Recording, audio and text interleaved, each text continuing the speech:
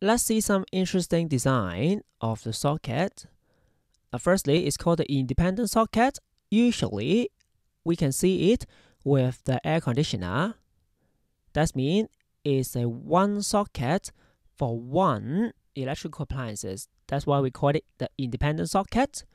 Usually, why is appear together with the air conditioner? Because it's used for some item with the high power. So we don't want it to be shared with other electrical appliances. And the other one is called the two-way switch. What is two-way switch? For example, we have two ends of corridor. We want it to able to switch on in one side and switch it off on the other side. Can you think of how can make it works? It's simple. We don't need to have very complicated electronics, but just two wires. Let's see. If we have the two wires on the corridor, one side is A, the other side is B, and we put the switch in this way, let's think of it, how it works.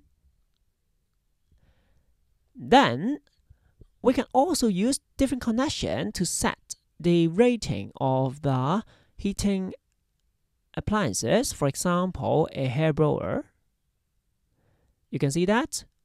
If we connect it in this way, then we have the lower resistance. Okay, because they are in parallel, we have the lowest resistance. Lower resistance. P equals to V squared over R. Let's think of the magic here.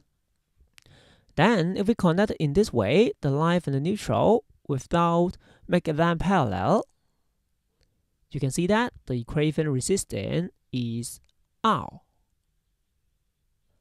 Then, the last one, if we connected the neutral wire in this way, so that the current pass through them in series. In this case, what's the equivalent resistance? This time, the equivalent resistance is equal to 2R.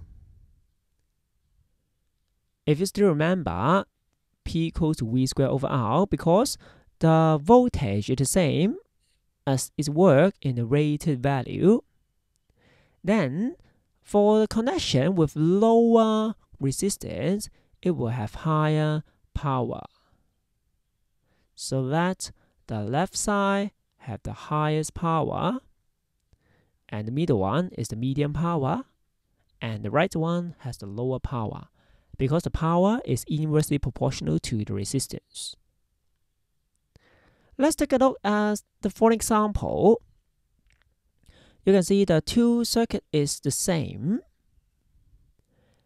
and it is the heating element of the rice cooker, which have two modes, the cooking mode and the keeping warm mode. For the cooking mode, it have a higher power. So, when the switch is closed, you can see that they are connected in parallel. And we want to know what is the power if it is at the keeping warm mode. How to compare it? The left side, we have two resistors in parallel, and the other side, we just work in one power. Then, let's consider it. Because both of them have the same rated voltage, we can suppose it is work at 220, or you can use the V0 for it if you don't want to. So that we can find the resistance value, the R. After we obtain the R, the rest is trivial. So for the warming mode, it just connected to the 3R because the switch is opened. We can simply substitute the value into it. Then we can find the power. Surely, you can keep the V as V0 and solve two equations to find the answer.